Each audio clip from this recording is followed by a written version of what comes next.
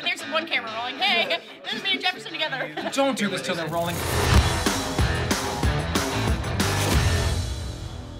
Hi guys, we're doing some BTS, Stories from the Bunkhouse. They built this just for today and tomorrow, and pretty amazing, and it's super, super legit looking. But yeah, this is such a fun way for us to all kind of like get back together and see all the actors and kind of have a laugh and talk about what a crazy season we had.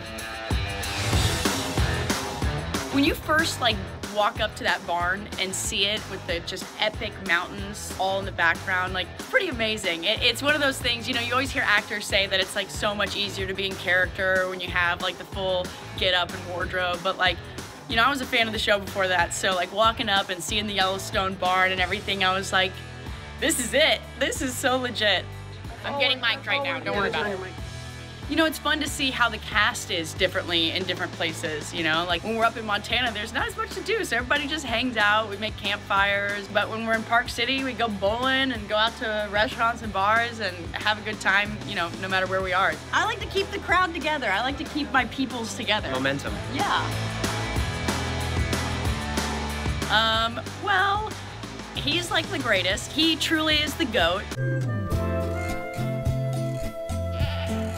It was awesome. He's like the nicest guy in the world. When I did my first scene, he came and was like sitting and watching the scene, which it's like, okay, cool. Kevin Costner he's just gonna be right there watching? Okay, great. Let's go outside.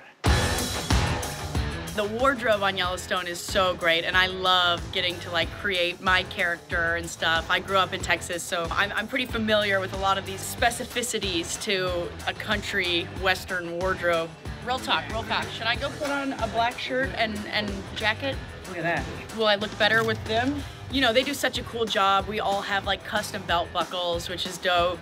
And that's fun, and then it's so cool. Janetta did a great job creating visions for these characters. Kelly Riley has such a great wardrobe on the show. Forey is, you know, he's a real cowboy, so he's very particular about the style of toed boot. He has a proclivity towards a pointier toed cowboy boot, where you'll see Jake Ream wears a more square toed boot. Very controversial, these things, but it's also, it's a personal preference, I find. Oh, I'm team pointy toe, as you can see here.